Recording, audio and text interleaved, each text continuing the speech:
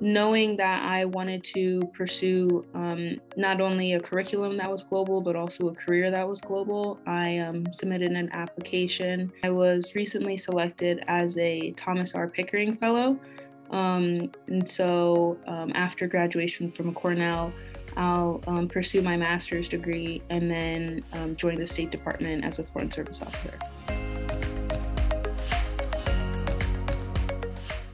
The seminar on issues in African development pushed me to pursue youth empowerment and female empowerment as ways for development in other countries. And with my Arabic and French studies, really focused me on how I can apply my government studies, my language studies in the sphere of development. The Thomas R. Pickering Foreign Affairs Graduate Fellowship prepares fellows for a career in the Foreign Service. And so students pursue a 2 years master's degree in an area of relevance to the State Department. And then after completion of the master's program, students are inducted into the Foreign Service and serve as Foreign Service officers. So very exciting.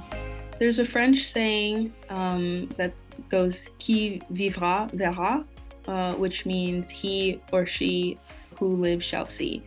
And I really think that's what Einaudi is all about. The center prepares students to see the world beyond the immediate, and whether that's through globally focused coursework like the seminar on issues in African development, or the Fulbright program, or student internships abroad, you'll be able to experience the world as long as you take advantage of those opportunities that the center provides.